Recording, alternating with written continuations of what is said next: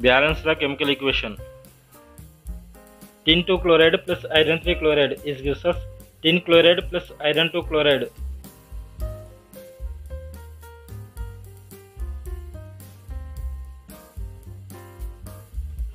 In this equation, the reactants are tin 2 chloride and iron 3 chloride, and the products are tin chloride and iron 2 chloride.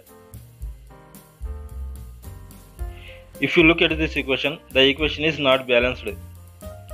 In the reactants side, there are 1 tin atom, 5 chlorine atoms and 1 iron atom present, and the products side, there are 1 tin atom, 6 chlorine atoms and 1 iron atom present.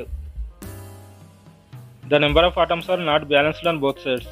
To balance the chemical equation, we need to make use of coefficients. A coefficient is a number that we place in front of a chemical formula. In this equation, we need to balance the chlorine atoms. To do this by making it, there are 8 chlorine atoms on both sides.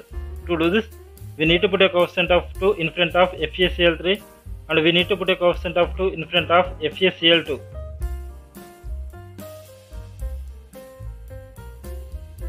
The equation is now balanced. There are 1 tin atom, 8 chlorine atoms and 2 iron atoms on both sides.